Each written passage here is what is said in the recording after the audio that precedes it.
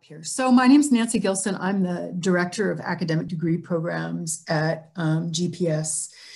And at least on the GPS side, oversee the 5-year programs, the BA MIA program with political science, the one with the 3 actually now with international studies, and also the BA MPP in the economics department. Natalie is your go-to person on the political science side, as she is the expert in political science curriculum. On our side, you know, we all sort of pitch in and do some advising and the prepping of material. Let me introduce my colleague at GPS, Amy Boutsadi. She's here. She's sort of the technical wizard who's really behind the green curtain instead of me. And so if you're come and join us in the program, Amy is someone that you will get to know. So I'm just going to go through the slides. Since there are not 100 zillion of you, I'm going to ask you to go ahead and interrupt me if you have questions, if something that I say isn't clear. If you have something that's off topic to what we're talking about, hang on to it. But as I go along, I'm happy to have you interrupt me with questions. I'm an interruptible lecturer and sometimes have a tendency to go off tangent. So I'm happy to have you pull me back in the direction of what you actually want to know. So what's the BA MIA program? So this is really, you know, the School of Global Policy and Strategy was created now over 30 years ago. In those days, it was known as the Graduate School of International Relations and Pacific Studies. And it's really a curriculum that combines economics, political science, and international management, sort of international business. And so political science is really one of the core threads that runs through all of the curriculum. And so having a 5-year program that pulls really good students who are interested in international relations, comparative politics, to include the United States, by the way, as I think about comparative politics. I know political science departments rarely talk about the United States in comparison, but you should ask yourself why that's the case, by the way. And so having this BA MIA program where you have a very strong disciplinary foundation in the Department of Political Science, and then come into the training for the Masters of International Affairs it's a no-brainer in terms of just the way that the program is put together. And I think most importantly, one of the things that you need to understand is that the curriculum that you would take doing the 5-year program, where you're taking the graduate core as seniors still as undergraduates, and then 1 year of undergraduate core, is exactly the same curriculum that the 2-year master's students take. It's exactly the same. So while you are coming into it as undergraduates, it's absolutely seamless, your movement into it.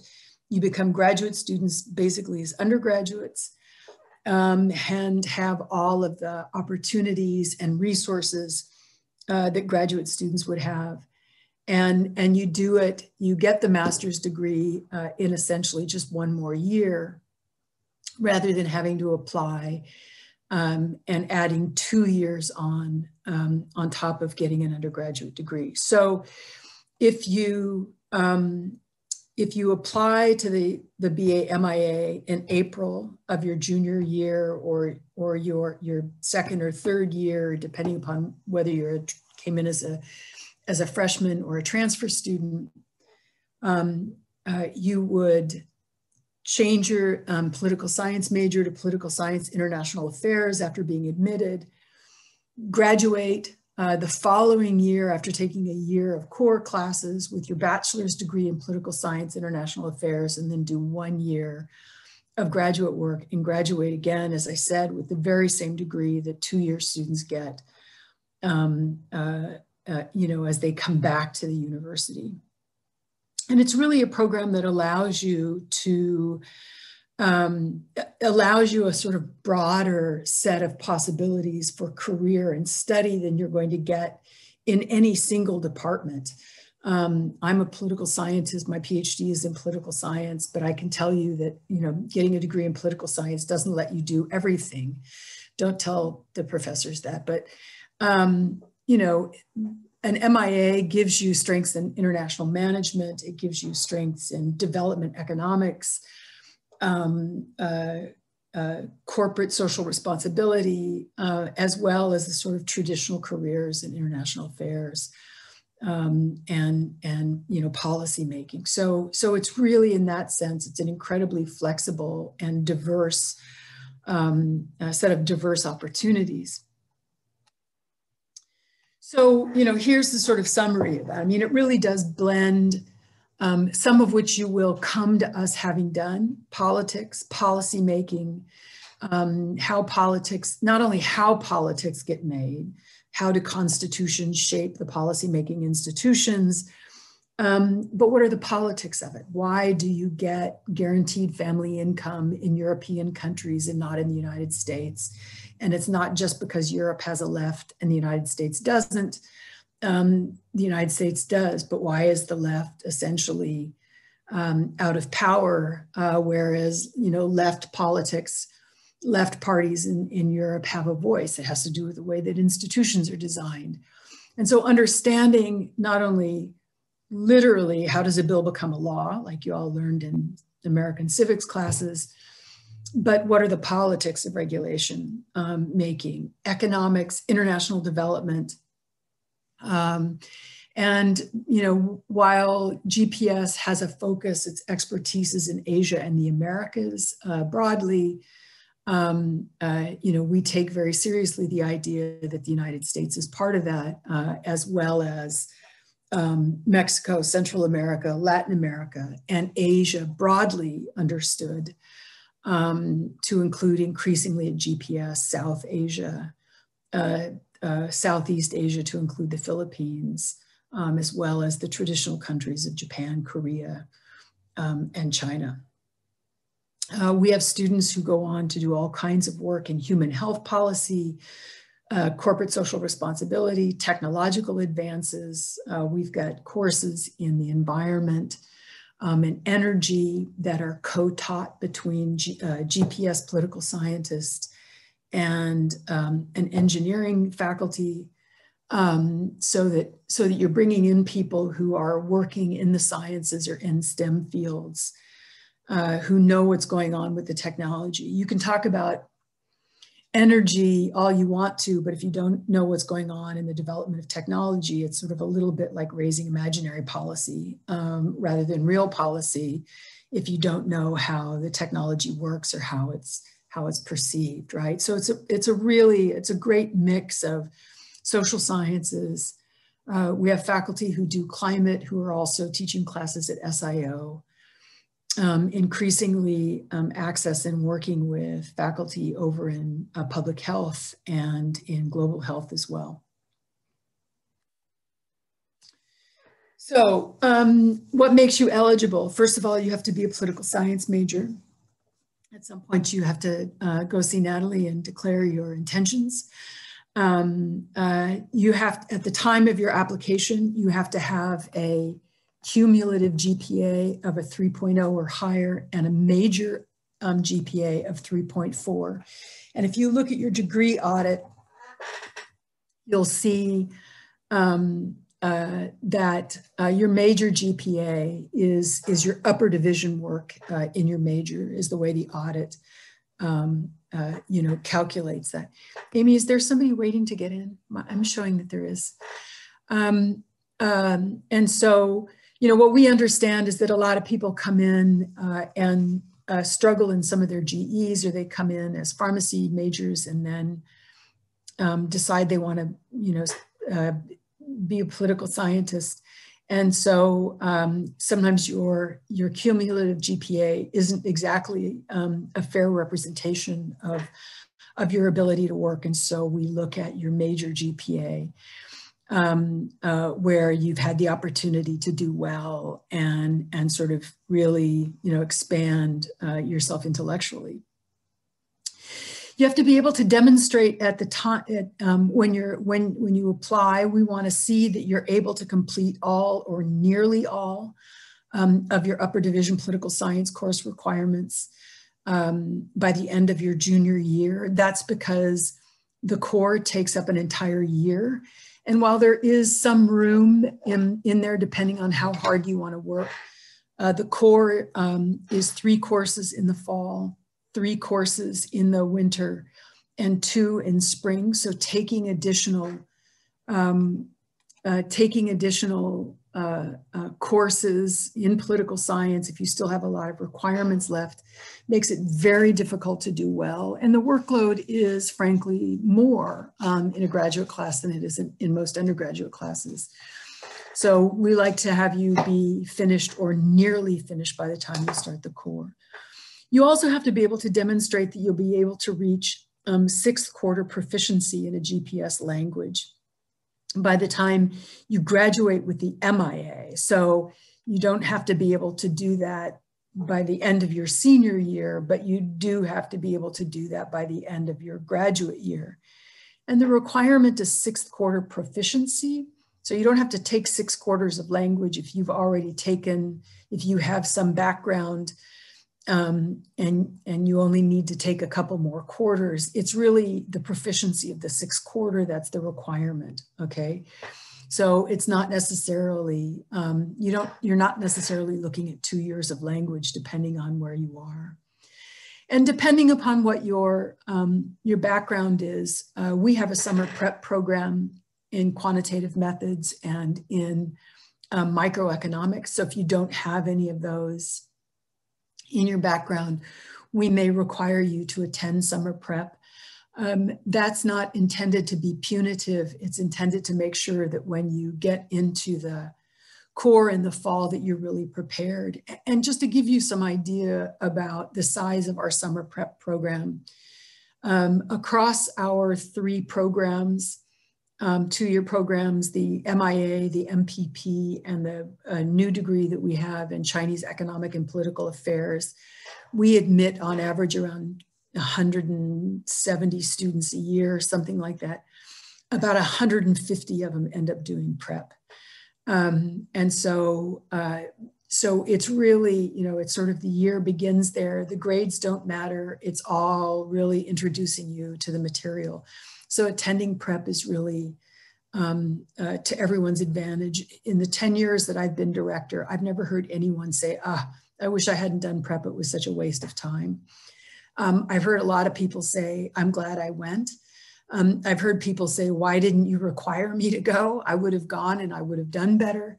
But no one ever comes back and goes, boy, was that a waste of time. And so if we require you to do prep, and a lot of the BA MIAs end up doing it, don't look at it as if we're punishing you for not having done something that you should have done.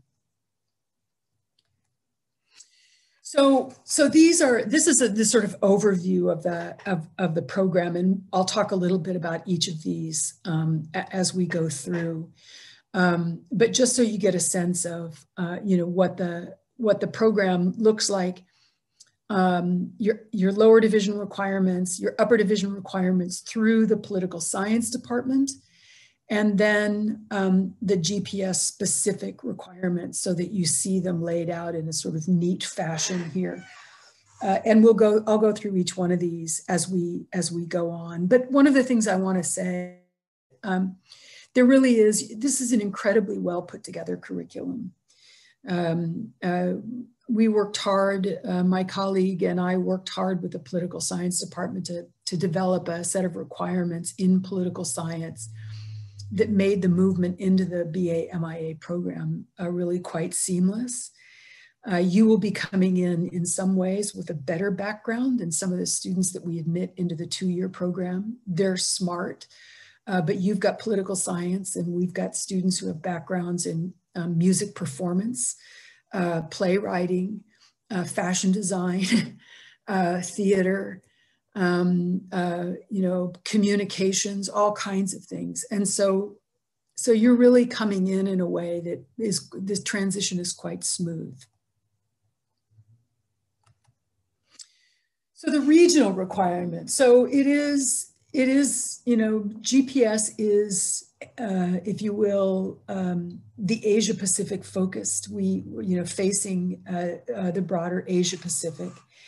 And the reason for that isn't just because we're in California and so talking about Europe doesn't really make sense. The reason for that really is that the origins of GPS was the recognition on the part of some of the faculty then in the political science department at UCSD that in the end of the 20th century and certainly into the 21st century, the real orientation of the world was going to be toward Asia and the Americas.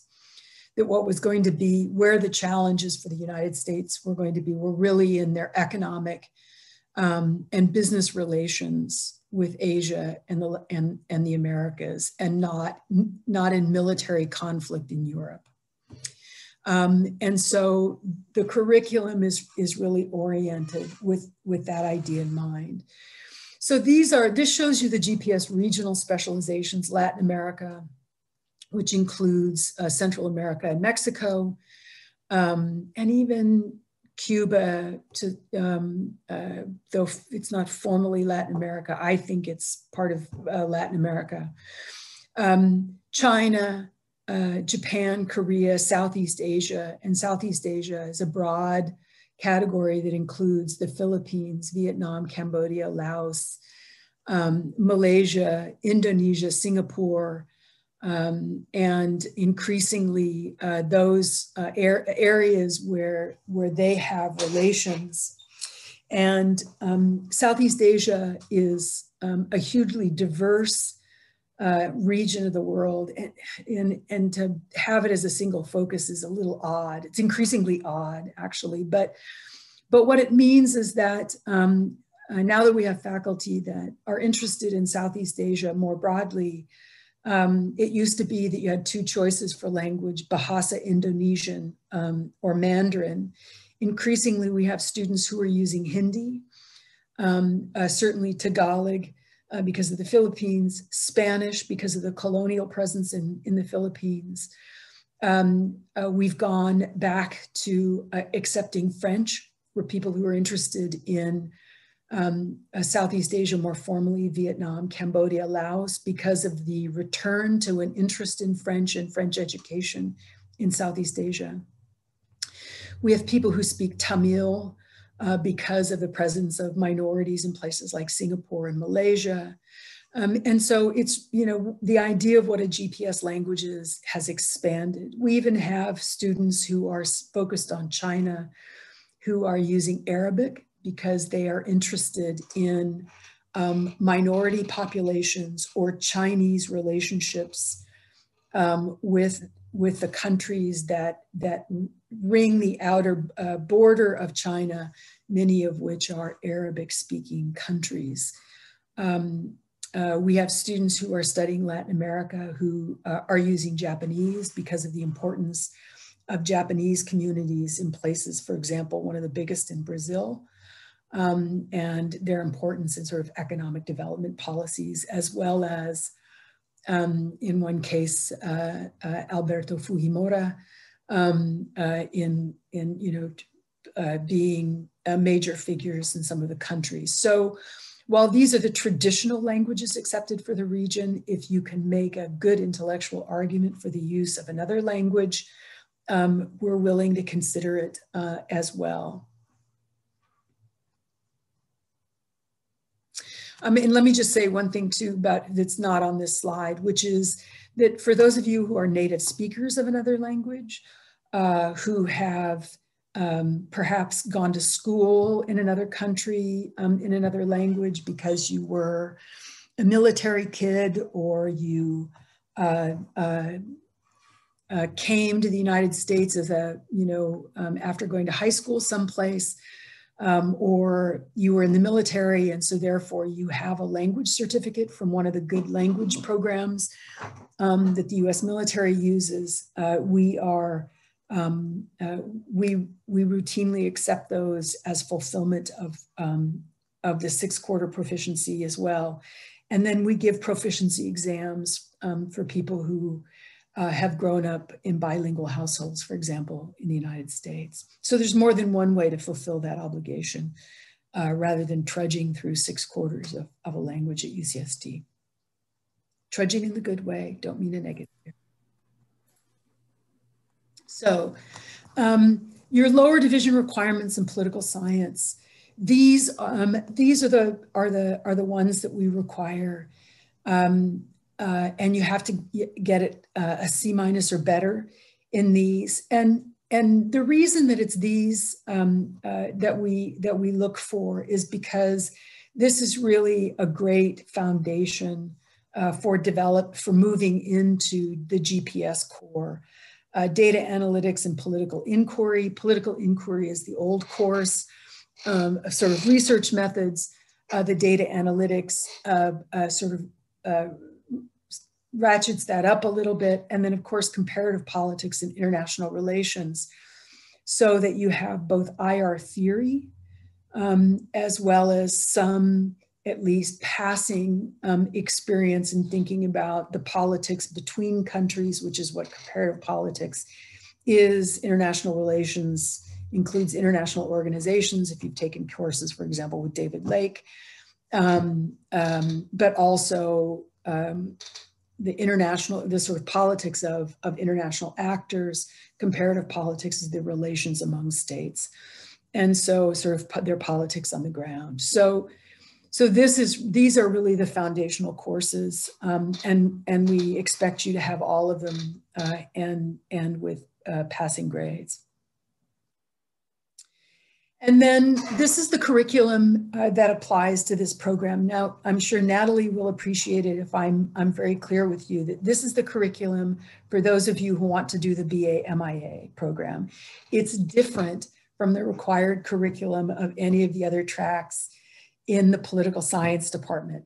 So if you are currently in the IR track and you're thinking you want to do this, please make sure that you look at these requirements, because they are different. We have a lot of people going, wait, what, I have to take American politics classes? Why didn't you tell me that? I am telling you that now, so that you're not, so that you don't get confused later, and so that Natalie continues to like to work with us, and we make sure that you know what your requirements are. But we do require 2 American politics classes. Why? Because you're much more likely to study institutions per se, which is to say institutions as institutions, in American politics classes than you are in IR or comparative politics. Because the study of American government has typically been done through the lens of institutions, the interaction between institutions and popular actors, individual actors, interest groups, the politics of federal systems, and so on. And because we do a lot of that, but take it out of just the United States and look, for example, at federal systems in other countries, India, for example, or the way that institutions determine political activity. Why do you get certain, as I said a minute ago, certain kinds of policy outcomes in some countries and not in others? A lot of it has to do with constitutional and institutional design. And so you begin to get the feel of that in the American politics classes. So this is not, oh, we expect everybody to know something about the United States. This really does have to do with the kind of what's adjacent to taking those classes. And then international political economy, taking a class with someone like Simeon Nichter, where you learn about the interaction between politics and economics at a state level. Either 2 classes in either international relations or comparative politics, so you have some familiarity with countries and how a country other than the United States makes policy. And then 3 elective courses, and it's a fairly extensive list. It's not all inclusive of the political science department, so please also look at the lovely list that Natalie has put together and works hard to keep current for us. Thank you, Natalie. So that so that you're able to really take some classes in the political science department, because you're in one of the finest political science departments in in the country, if not the world. And so we do want you to explore the department that you're in. And so we want you to take some other elective courses in the things that you're particularly interested in. You can take courses in 3 different areas. You can come in with a depth in, say, policy analysis, or a depth in the study of Latin America, or political economy or development. That's fine. That's up to you. But as long as you the first 3 of these are fairly set, 2 from IPE, 2 from these American politics courses, and 2 either in IR or comparative politics, and then you have 3 electives to play with. Okay, so so it's not too tightly constrained, but again, not the same requirements that you have in political science, so please keep that in mind. Okay. And this is the core at GPS, and these are the core classes, the graduate courses that you'll take as seniors, as undergraduates, right? So this is why we want you to have all of your political science requirements done or near done by the time that you come in. This is a fairly standard set of courses. GPS is known for being at the cutting edge of methods courses. We think that the world operates on the basis of data. Whether you're interested in healthcare, or you're interested in social policy or human rights, being able to look at data, deciding if it's any good, being able to make a policy recommendation based on that data requires that you know how data is put together, how it's gathered, how it's assessed, how it's been manipulated. And so you have 2 quarters of quantitative methods. QM2 involves learning how to code data. Microeconomics in the fall, international economics in the spring, so that you're really bookending, if you will, the sort of 2 primary areas of economics that we look at. Globalization is a course that's taught by 1 political scientist and 1 economics faculty.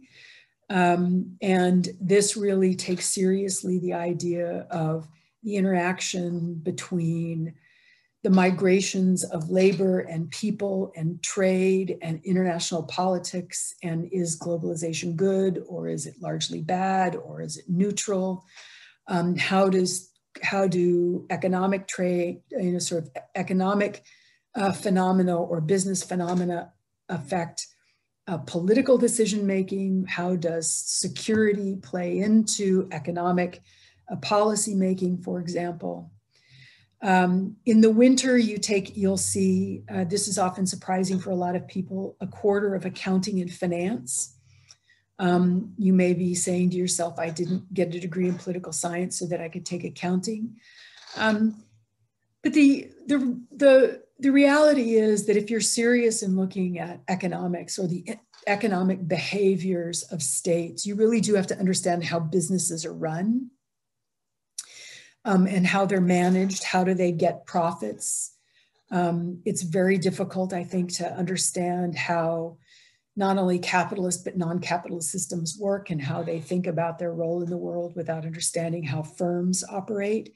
And so we require you to take a quarter that gives you a little bit of accounting and a little bit of finance. And then policymaking processes, which is one about political acting and making. This is taught by a series of political science faculty. And, again, looks at, in a comparative way, looks at different systems. And then in the spring, international politics and security. That, again, looks at the way in which security threats, as well as security policy, interacts with decisions about the relationships among states. Why, for example, are we very close relationships with some states? Do we have very close relationships with one states and not others? Why don't we just have a kind of realpolitik yardstick by which we determine We should be very good friends with oil producing states and everybody else we don't care about because they don't really have anything.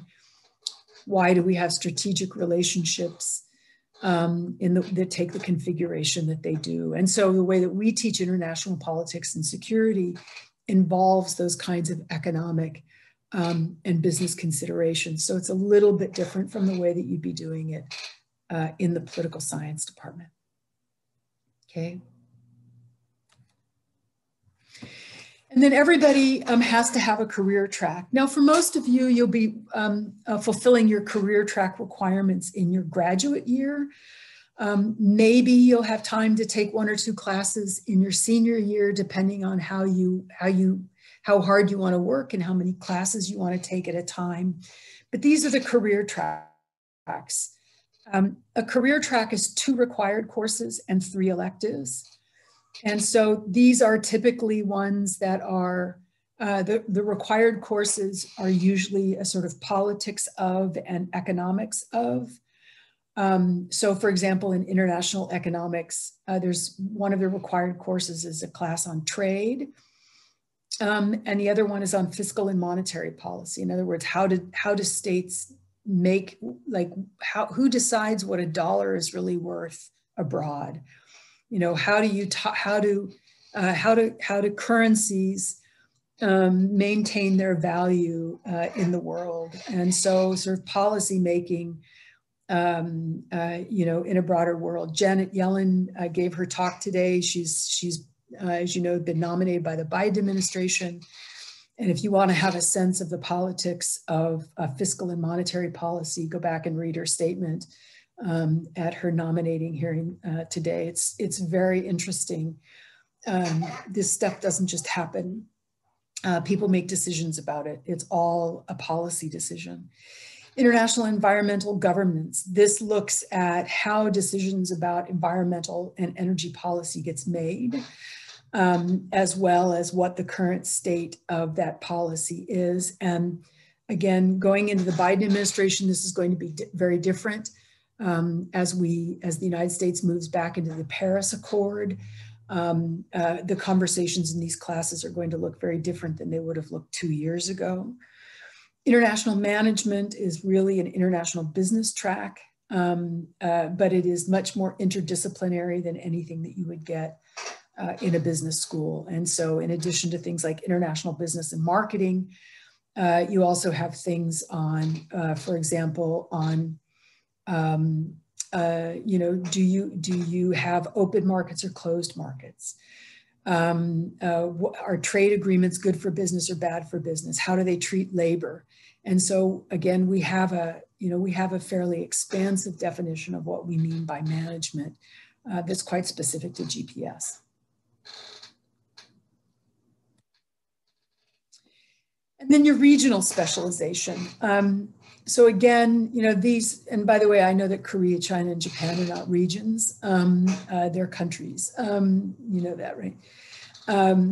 But we require you to take one economics of, so for example, with China, the social and economic development of China taught by Barry Naughton, but then also Chinese politics. And so you have a sense of both the political, you know, sort of the political economy of a country or a region. And that's true across all 5 of these. And then you have the language requirement. And we hold on to the language requirement because we think that it's important. We're under no illusions that if you take only 6 quarters of Chinese, that you're probably not going to be able to work in Chinese if you were to, say, get a job in Beijing. But learning a language means that you gain entrance in some ways to understanding the way in which the people who live in these places think about their own country and their own social norms and their political norms. And so studying a language means that you have access to some material that you wouldn't otherwise have to read. Understanding the discourse in countries largely comes, you know, via language. It's a very important transmission belt, if you will, for knowledge about other countries. And so that's why it's hard. It's easy to read the newspaper. It's hard to read a novel. you know, because the deeper you get into the language, the more it requires a kind of cultural and social sensitivity. But if that's true of reading, it's much better to read Neruda in the original than in translation. If that's true, then it tells you something about the import of learning a language and understanding a culture and a country. Okay. So this very busy chart, and it is busy. It looks better at full screen than it does when I looked at it earlier. But this is mostly to show you how first of all, it's to prove to you that it's possible to do this in 5 years, and to show you the organization of it. That you not only have time to do your lower division work and your general education requirements, but there's also room in here for electives along the way, that you're not going to be nose to the grindstone for 5 years if you came in as a freshman. And if you're a transfer student, hold on, the next slide is for you, so don't go anywhere. But you'll see, you know, that it's eminently doable. While it does require organization, meet today with Natalie, while it does require a kind of organization, a thought about how you're going to schedule classes, it doesn't mean that you're only going to be doing only the requirements. And there are a couple of other things that I want to point out that are on here. This shows you, if you look at the third year, applying in April. And then moving into your fourth year, where you'll be taking the graduate core. And then you'll see in summer 2022, it says, why summer 2022? Oh yeah, no, that should actually say summer 2021. If you're applying this year, it'll be summer 2022. That's correct. I'm mixing myself up. You have to take an internship in between your senior year and your year of graduate work. This is a mandatory internship. All BA MIAs have to take them. And there are two reasons for that. One is because we think it's probably your first opportunity to really see whether the kind of work that you think you want to do is something that you want to do. And so our career services, which is very skilled, helps you find and apply to internships in United Nations High Commission for Refugees, or you want to go to Mexico and work on transfer policy, or you want to go to Hawaii for the summer and be at the Pacific Fleet Command, or you want to stay in California and work for an energy company. We help you find your internship. We also help fund them. It would be cruel to require one and dangle a bunch of cool internships in front of you and then tell you that if you can't afford an airplane flight or you can't afford to live in Geneva, that you can't do it. And so we do indeed help fund internships once you've found them. The other thing is that if you're coming into the graduate program as an undergraduate, the chances are is that you don't have very much professional experience on your resume. So this allows you to have something on your resume so that when you start in your graduate year to look for a job, the job that you now hope you're going to have at the end of this program, you can now tell an employer that you have done an internship in the area in which you're seeking work, that you have an experience, that you have a supervisor, that you know what the work is. Okay. And here is the same thing for transfer students that shows you the same thing, that it is possible to apply to the program. Now, if you come in as a poli-sci student, but you haven't done the lower division work, it may take you longer. Some transfer students don't apply until their second year on campus. This has you applying in your first year on campus. That's fine. We can live with that. As long as you don't mind, we don't mind. And if you come in without the lower division work, or you come in needing a lot of your GEs, then it's difficult to do it in exactly 3 years. But we don't hold that against you. Okay.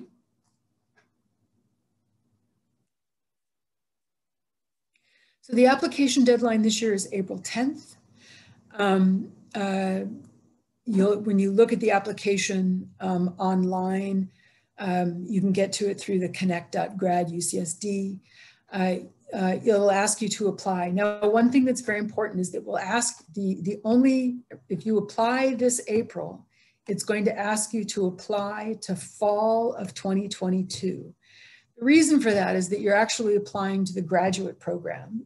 And if you apply this April, next year, you're still going to be an undergraduate.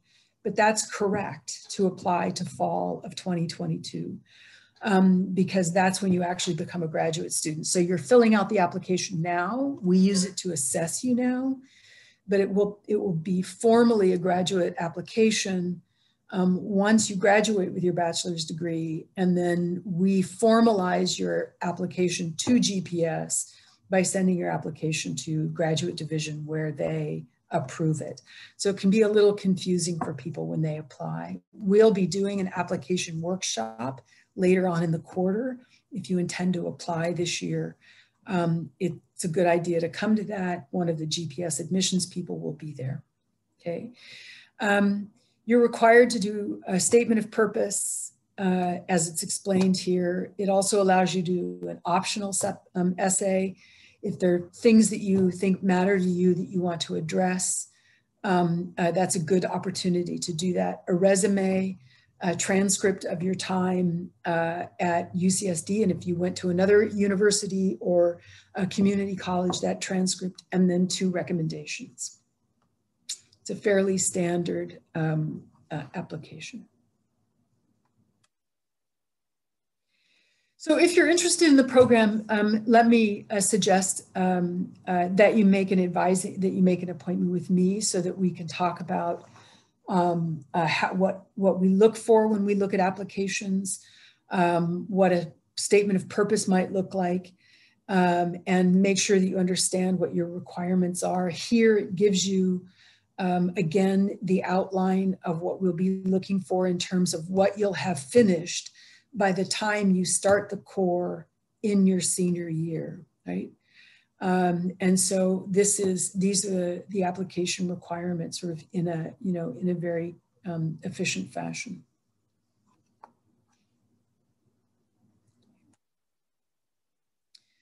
So strong GPA, the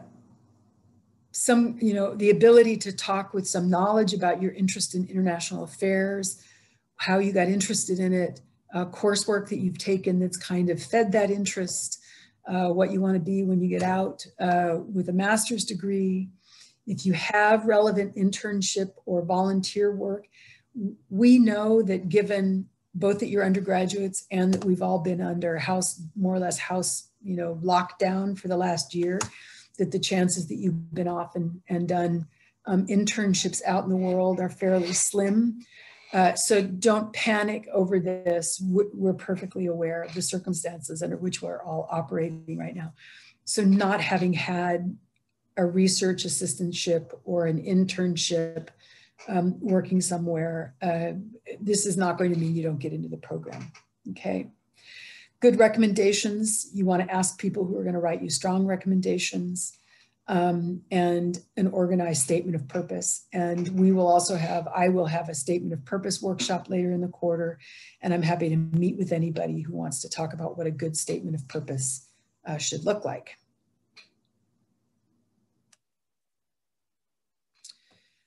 Financial resources. One of the advantages of doing the 5-year program is, first of all, that you get to go, the first year of the program you do as an undergraduate, and so pay undergraduate fees. It also means that undergraduate financial aid, if you're using financial aid, will apply. There is also graduate level financial aid once you matriculate into graduate standing. It's more or less the same forms. But they recalculate need. And if you do well in the core in your senior year, a number of you will find that you can get TA-ships working as a teaching assistant in your graduate year will pay your tuition and fees. We hire upwards of 30 students a year in various TA-ships And it's a great way to go to graduate school without racking up a lot of debt. Okay. And you can also, you know, political science is always looking for TAs and readers. If you have management experience, you can TA at Rady, for example, other departments on campus. And so there are opportunities of paying your bills by being a TA.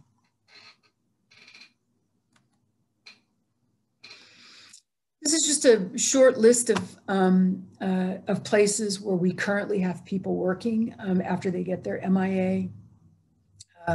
I spent last week an hour talking to an old student who was here at GPS in the 90s, then IRPS, who's coming in on 30 years of working for the United Nations High Commission on Refugees. She's right now in her last tour for them in Rwanda. Before that, she was in Geneva. She's been in Eritrea, in East Timor.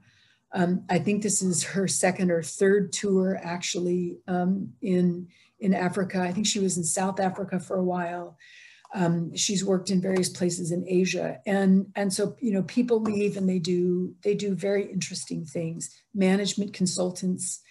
We have a graduate who is in charge of policy analysis for YouTube's music business.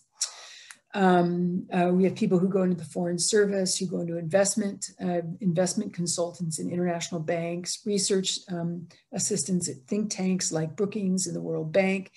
So lots of opportunities for very interesting things. And we have a very good career services program staff that helps you think about what you're interested in and how to do what you're interested in the right places.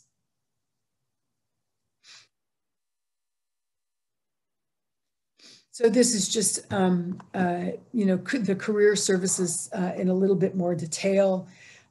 This summer, before you actually begin the core, you'll have to go through a career development program.